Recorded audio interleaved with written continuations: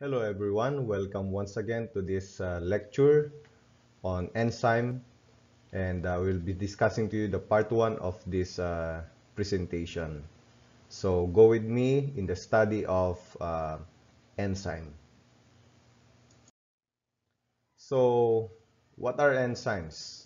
As I said before in some of my presentations, enzymes are molecules. They are specifically proteins, or most of them are proteins, and their function is to act as a catalyst. Okay, so catalysts are substances that increase the rate of chemical reaction. So in biological system, we have catalysts in the form of enzymes. Okay, it says here most enzymes are globular. So most of the enzymes, actually majority of the enzymes are proteins. However, there are few known enzymes to be ribonucleic acid. You call them, or we call them, ribonuclease. Now let's go to this enzyme of or structure of enzyme.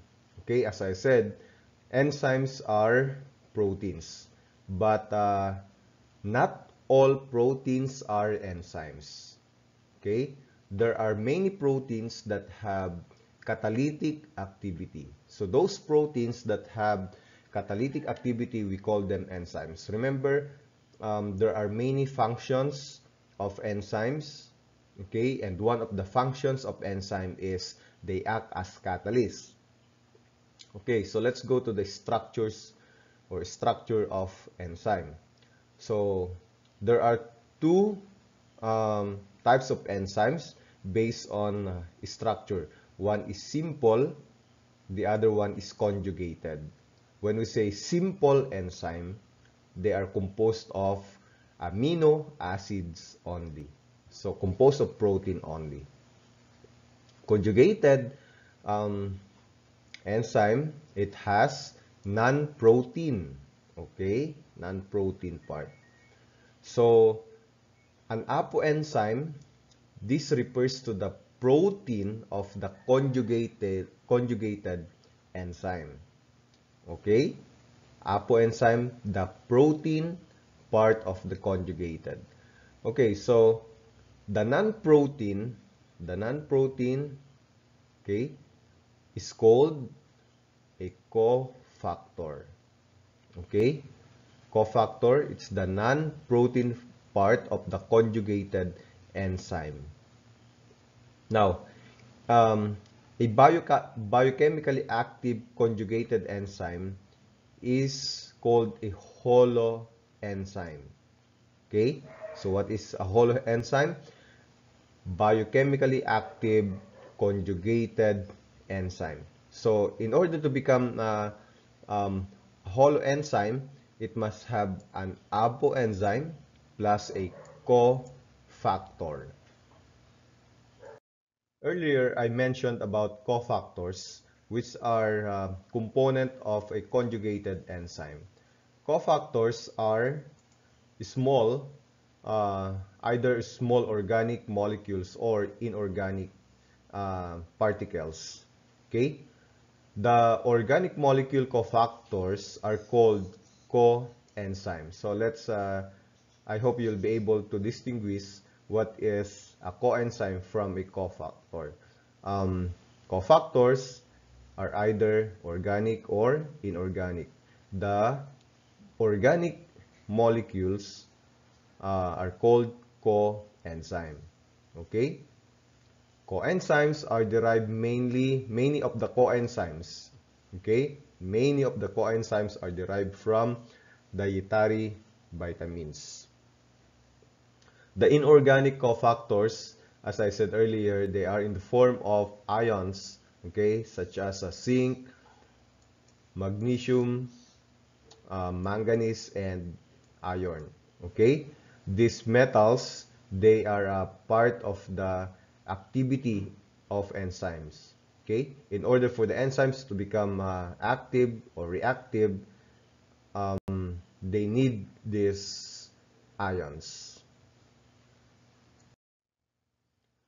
Now, how do we classify or how do we name enzymes?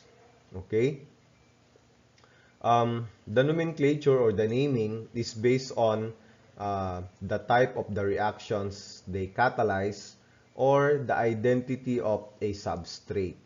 Now, the question is, what is a substrate? A substrate is the reactant in an enzyme catalyzed reaction. Okay? Or in other words, the substrate is the substance upon which the enzyme acts. So, it's the substance in which the it's an it's an it's a substance in which the enzyme acts upon. Okay, for example, there is a, let's say, S, okay, and this is an enzyme. All right, this substance S here is also known as the substrate.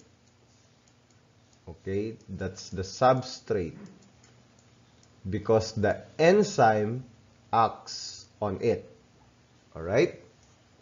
So, for example, in the fermentation process, sugar is converted to carbon dioxide. Therefore, in this reaction, the sugar is the substrate.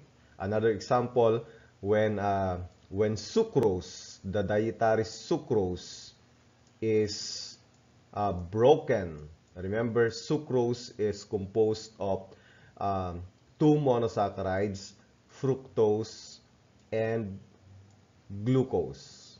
Okay, I hope you remember, still recall the bond that connects, or the glycosidic bond that connects sucrose. Okay, it's alpha beta 1 2 glycosidic bond. So when the dietary sucrose is hydrolyzed in the small intestine, an enzyme by the name of sucrase acts on this. So the enzyme is sucrase and the substrate is sucrose. Okay, these are the three important aspects on how to name enzymes. All right, so the first is we identify the substrate and we add the suffix ase. The following are examples: urase for urea, sucrase for sucrose, lipase for lipids. All right? And of course, not all enzymes end with ase. There are some that end with IN. For example, trypsin, chymotrypsin, and pepsin. All of these are proteolytic enzymes. We say proteolytic because they catalyze breaking of protein. Okay, the second type of the second aspect of naming is we identify the type of the reaction that they catalyze. For example, the enzyme catalyzes oxidation reaction. So the enzyme is identified as oxidase. Okay? When an enzyme catalyzes hydrolysis, so that enzyme is identified as hydrolase. Okay? However, oxidase or hydrolase, this is a group of enzyme. Under oxidase, under hydrolase, there are many more other enzymes. Okay? So, to better specify the enzyme, we identify the substrate. Okay? For example, the enzyme belongs to oxidation, so you call that oxidase. But if the substrate is specifically glucose, so the enzyme, the specific enzyme, is called oxidase. Likewise, carboxylase has many other examples, or there are many examples of carboxylase, but specifically the substrate is pyruvate, so the specific enzyme is called pyruvate carboxylase. Dehydrogenase is a group of enzyme that catalyzes dehydrogenation. Okay, dehydrogenation. So under dehydrogenase, there are many other enzymes, but if the substrate is succinate, then the enzyme is succinate dehydrogenase. Specifically, catalyzes dehydrogenation of succinate.